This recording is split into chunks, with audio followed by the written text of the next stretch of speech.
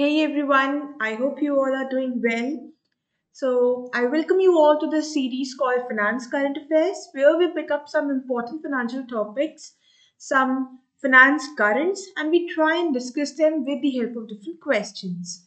So, before I start with the first question, for all those who are watching this session for the very first time, who have not yet subscribed to our channel, please do subscribe and hit the bell icon so that you can be notified about all our upcoming videos. Many of you are there who are having doubts as to from where can we download the PDF of this session. So for that you need to join the Telegram group. Link is in the description below. We provide all the free PDFs on this very group only. You can download these PDFs from there. So now let's move on to the questions. So the first question says, which of the following correctly states the financial year of RBI used for accounting purposes? So recently only the RBI's financial year was changed. Earlier it was from July to June and then it was changed to April to March. So the answer to this question is option D. Why I am discussing it? Because I'm going to cover one report which has covered the analysis of a 9-month period. Okay, so till March the data has been released because last year there was a change in the financial year. So earlier we used to account for July to June, now we do the accounting for April to March. Whatever analysis was done under that report, it was according to the changed financial year.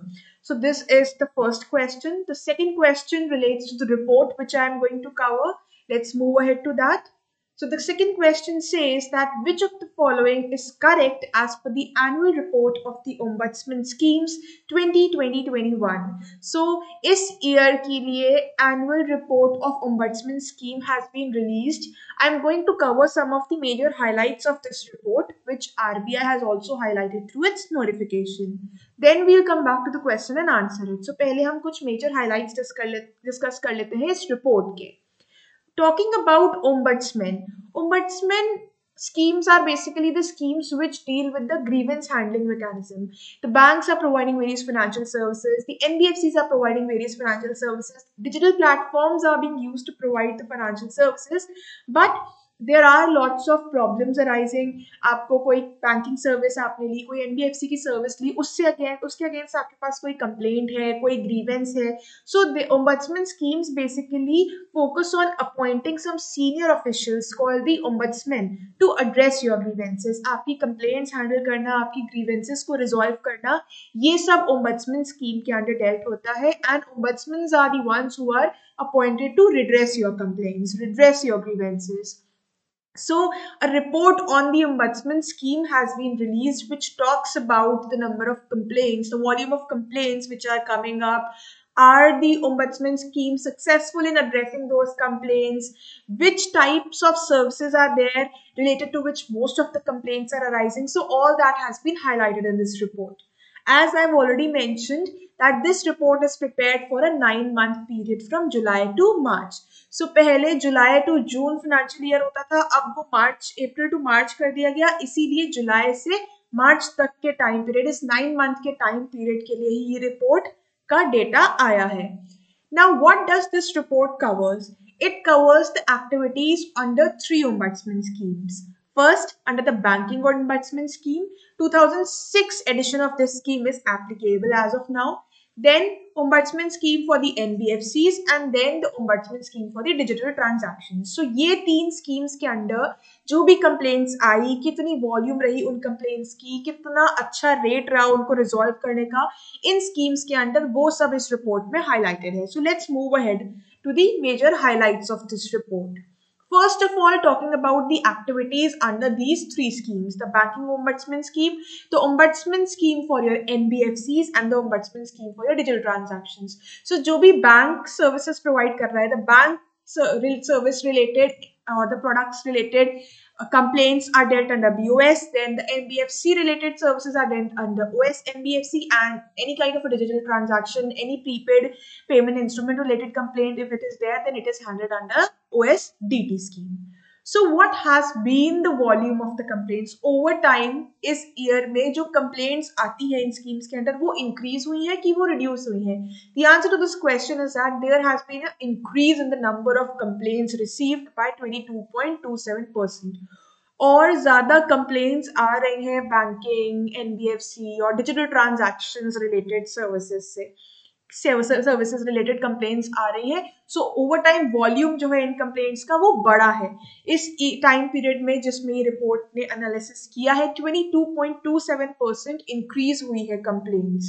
So which scheme is there under which the major complaints are arising. So banking ombudsman scheme वो scheme है जिससे related सबसे ज्यादा complaints आ रही हैं. सो banking services related complaints are the highest have the highest percentage of complaints which are coming up as compared to the other two schemes.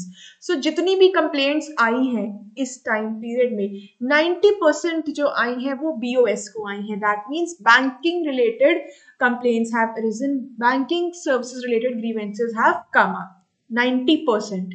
Then comes the OS NBFC, that is the NBFC related services have accounted for 9% of the grievances and under OSDT it's 1%. So ये है share हर एक scheme की का overall volume of complaints में. Then talking about the areas under which the complaints have arisen, major complaints किस चीज से related है. So when I talk about the banking ombudsman scheme, so here the major complaints are related to the ATM, debit cards, to the electronic banking and to the credit card. So 90% complaints जो BOS में आई हैं वो major share है overall complaints का, जिनमें से maximum complaints are related two ATM cards, usage of the debit cards, then the electronic banking और the mobile banking related complaints and the credit card related issues. And talking about OS NBFC, so here the major complaints have been with regard to non-adherence to the various RBI directions, to the various fair practices which have been prescribed under the code, and then the NBFCs have levied certain charges on the customers without giving them the notice. So these are the major areas related to which the complaints have arisen. Now talking about the disposal rate, complaints are arising. Are these complaints getting disposed of? Are they getting addressed or not? So the rate of disposal of redressing those grievances has improved to 96.59% from 92 point some percent in the previous year. So जो complaints आ रही है उनको dispose of किया जा रहा है, उनको address किया जा रहा है, इसका rate improve हुआ है, and we owe this increase in the disposal rate or the improvement in the disposal rate to the digitization. The process has become digital. The complaint processes, the complaint management system has become digital, because of which it has become easier to redress the complaints. Okay, so the rate has improved. जो disposal हो रहा है उन complaints का, grievances redress की जा रही है, उसमें improvement आई है digitization की वजह से. Then talking about the developments which have happened during this year related to the grievance redressal. So two major decisions have been taken or two major initiatives have arisen. Which department of RBI deals with the customer grievances, coming up with the policies in that regard? It's the Consumer Education and Protection Department. Consumers को aware कराना, उनको protect करना, उनकी grievance redress करना, ये सब Consumer Education and Protection Department जो है RBI का वो देखता है. And it has taken two initiatives to enhance the grievance redressal mechanism. One is that it came up with the framework to strengthen this grievance redressal mechanism in banks. So उन्होंने एक framework release किया था जिससे कि banks का grievance redressal mechanism और strengthen हो सके और stronger हो सके, where they mentioned about the enhanced disclosures that need to be provided on the customer complaints, where they mentioned how the ombudsman can recover the amount from banks if the number of complaints are beyond the average level. बहुत ज़्यादा complaints आ रही हैं तो ombudsman उसके against charge करेंगे banks को, so that banks provide better services in order to prevent paying the cost for the same. Okay, then annual review of the grievance redressal mechanisms of banks. Time to time mechanism को review किया जाएगा. If any change is required, that change will be brought in to enhance the working of this system. And the second and very important initiative, which is a recent initiative that you should not forget, is the introduction of the integrated ombudsman scheme. So retail direct scheme के साथ RBI ने integrated ombudsman scheme भी release की थी, where all the existing ombudsman schemes, the three existing ombudsman schemes, were integrated into one scheme. So one nation, one ombudsman scheme was the objective of this scheme. Recently he RBI integrated ombudsman scheme आई है जिसमें existing ombudsman schemes को integrate किया गया है. So under this scheme they have also set up a central receipt and processing centre to deal with the complaints. Okay, they have revamped it considering the new scheme which they have introduced, and all the initiatives are being taken to improve the effectiveness in resolving the customer complaints. So ये एक important scheme है जो introduce हुई है इस year में. Then coming to the way forward. So this is the report till 2021. Okay, now what further objectives they have in mind from April 2021 to 31st March 2022. Many of these have already been taken as well. So they further want to intensify the initiatives which they take to make the consumers more aware, to make them financially educated. Customers को और financially educate करना है, उनकी awareness increase करनी है, उन्हें digital platforms का use करना सिखाना है, efficiently कैसे use किया जाए, अपनी grievances को कैसे redress किया जाए, ये सब सिखाना है. There is a need to improve the quality and the speed of the complaint disposal. So complaint management system के अंदर आपको और quality improve करनी है, speed बढ़ानी है जिससे कि grievances जो redress हो रही हैं वो और जल्दी proper way में redress हो सकें. Undertake the annual assessments of the banks under this framework, review their framework, further consolidate the regulatory guidelines on consumer protection and customer service. So जैसे कि अभी as of now the existing ombudsman schemes were integrated into one, consolidated into one to better address the issues. Similar kind of stuff is needed further as well. All right. Now coming back to our question. So which of the following is correct? First one says RBI integrated existing ombudsman schemes into integrated ombudsman scheme. ये correct है. Second कहता है ombudsman scheme for digital transactions accounted for major percent of the complaints. No, 90% was because of the banking ombudsman scheme. So it is incorrect. Volume of complaints received under all the ombudsman schemes increased. Yes, 22 point some percent का increase हुआ है. Right. So first and third are correct. Answer is option C. Now moving on to the next question and the next topic of the day, which says India and UK have launched the formal agreement negotiations contemplating reducing tariffs on most of the items. Identify this level of regional economic integration, which is a pact between two nations only to reduce tariff barriers to import and exports among them. So we have to identify the level of the regional integration. I took one session recently where I talked about regional economic integrations, how nations are becoming more integrated by reducing various tariff and non-tariff barriers among them which exist. So which type of or which level of regional economic integration is being talked about when I say that India and UK wants to reduce tariff among themselves? अभी ये चीज काफी news में है कि India और UK के बीच agreement होगा जिससे कि वो टैरिफ्स आपस में रिमूव करेंगे या रिड्यूस करेंगे. Okay, so soon this year we might see a agreement between India and UK, and the agreement which I am talking about is an FTA, a free trade area agreement. Okay, so a free trade agreement is being in negotiations recently. So the answer to this question is option A. India and UK, they have launched the formal negotiations, formal free trade agreement negotiations, and they want to complete it by the end of 2022. इस साल के and तक हो सकता है India और UK के बीच एक फ्री ट्रेड अग्रीमेंट हो जाए जिससे कि आपस में दोनों के बीच जो टैरिफ बैरियर्स हैं वो कम करे जाएंगे. Until then, both the countries are contemplating an interim free trade area which will result in reducing tariff on most of the items. So till the time a comprehensive, a full-fledged FTA comes into picture, we might soon see a interim free trade area agreement happening between the two nations. जब तक एक पूरा full-fledged comprehensive agreement नहीं होता तब तक के लिए एक interim agreement कर दिया जाएगा कि कुछ products में कुछ services related taxes कम कर दिए जाएं. Okay, so this what is being talked about is a free trade agreement where what happens is that the nations agree to reduce the tariff barriers among them. जो आपस में taxes लगाए गए हैं वो कम करने पे फोकस होता है. तो यहाँ यूके और इंडिया ने वही फोकस किया है, इसीलिए हम इसे फ्री ट्रेड अग्रीमेंट कह रहे हैं. This is the lowest level of regional economic integration where we just reduce the tariff barriers. When along with the reduction in the tariff barriers, we have a common external tariff policy. That level of integration is a customs union. Moving to a higher level, we also allow free mobility of the capital, of the services. Easily एक जगह से दूसरी जगह पे capital services सब जा सकते हैं.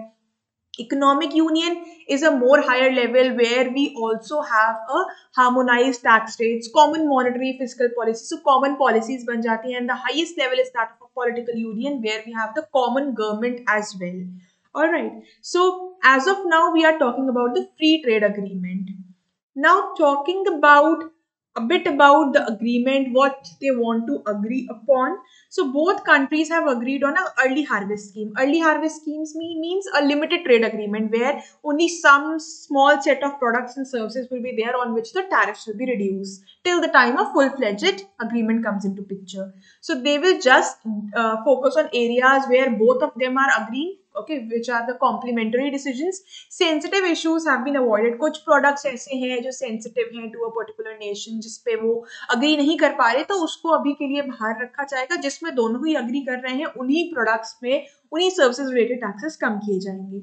And considering this, both of the nations have a target of doubling the trade by 2030. Alright, so double हो जाए trade इन दो nations के बीच 2030 तक, ये ऑब्जेक्टिव है, ये टारगेट है इनका. What do both the countries want? India को क्या चाहिए इस अग्रीमेंट से, किन चीजों पर टैरिफ्स कम कराना चाहती है इंडिया, और यूके को क्या चाहिए? So as far as India is concerned, it wants enhanced mobility of the professionals. It wants reduced fee on the tourism visas, on the work. तो आपको वहां जाने के लिए वीजा चाहिए, उसके लिए कॉस्ट इनकर करनी पड़ती है.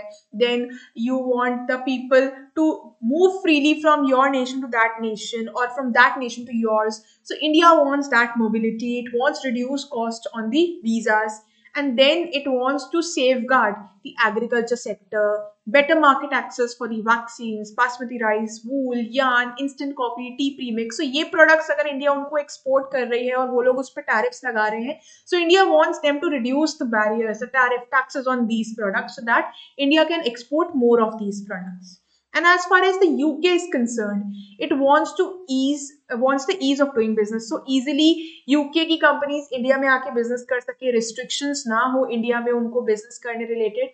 That is the focus area of UK. It wants reduced tariffs on whiskey and British made cars. So ये product है जो काफी ज़्यादा export करती है UK India को. The British made cars and the whiskey, and it wants removal or the reduction in the taxes imposed on these products to a greater extent. Also, it wants to remove the barriers on certain services, on food and drink, on health and medical devices.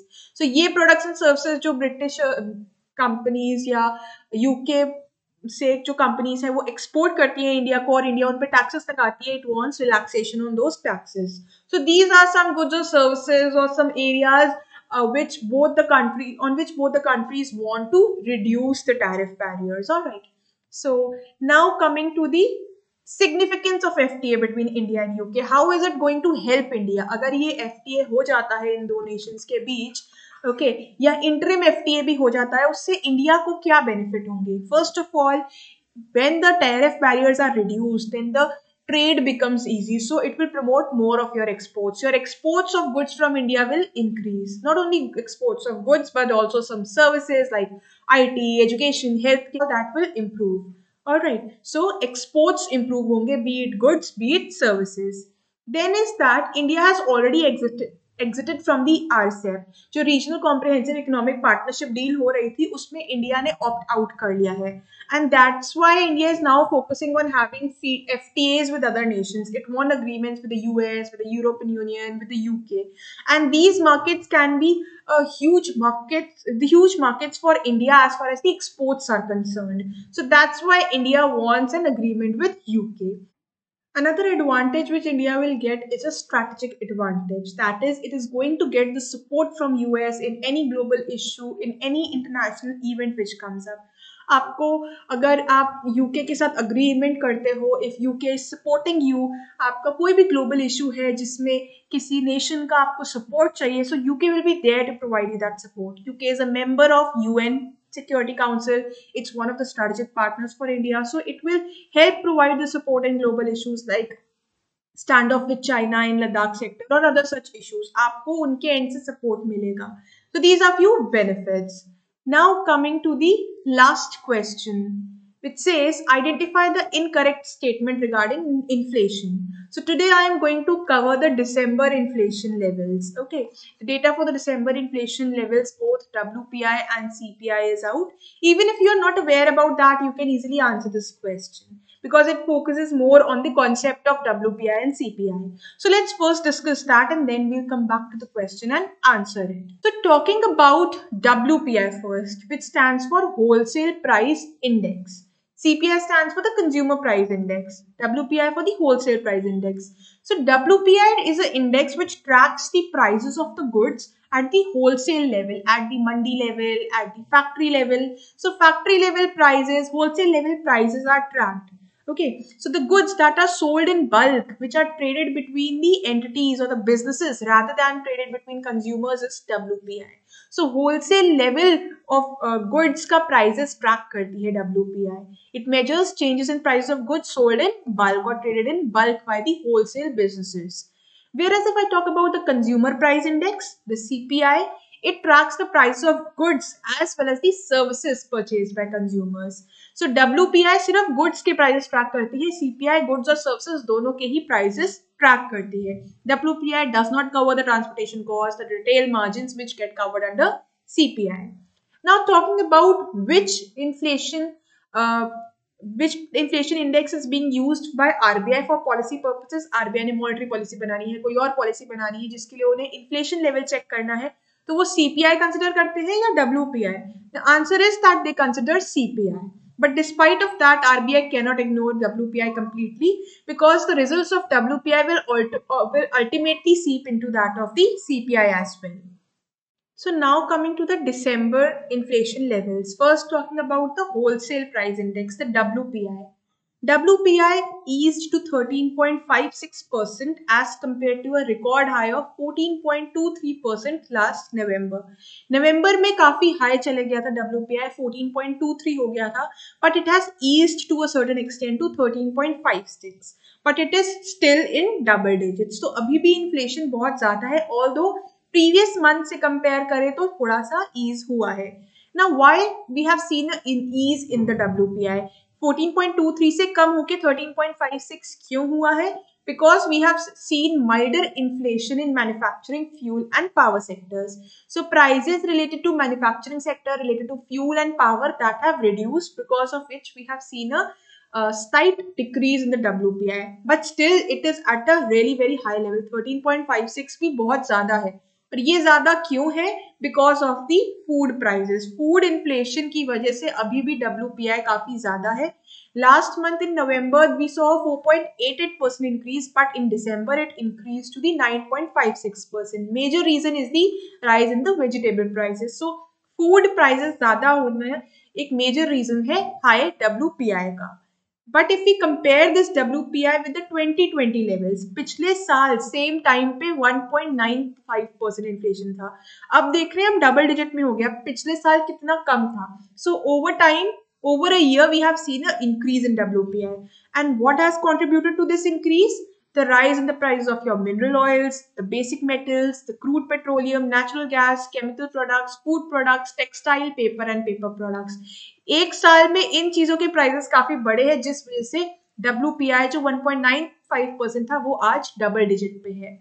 Then coming to the retail inflation level, the CPI. So retail inflation jumped to 5.59% in December. पिछले month के मुकाबले increase हुआ है and काफी ज्यादा increase हुआ है retail inflation में. It has reached almost the upper tolerance level of RBI. RBI की टॉलरेंस लेवल क्या है? 2 to 6%.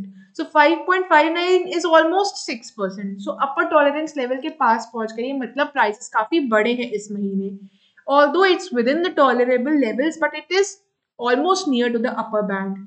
And it can be a key concern area for RBI during its monetary policy decision. So अब RBI जब monetary policy decide करेगा, हो सकता है उन्हें इन्फ्लेशन को काफी ध्यान में रखते हुए rates increase भी करने पड़े, but it can still continue with the accommodative stance as far as the growth is the major objective.